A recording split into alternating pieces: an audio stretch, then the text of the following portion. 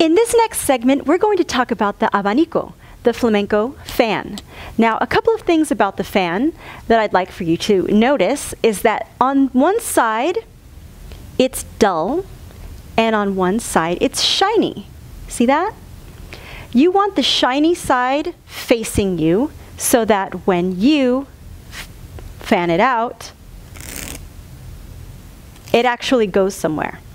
Now, you want, again, to use your thumb and your first finger, hold it here,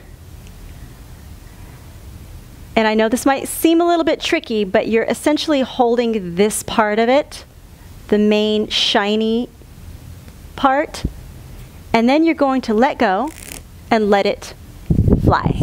Now, we've been doing a lot of wrist exercises, yes, so what you want is to have your elbow lifted, and you're holding your fan, shiny side toward you.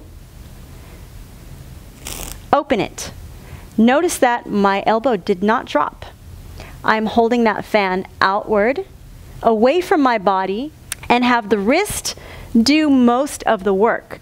So you will notice that you're going to build a lot of strength in this arm that's holding the fan.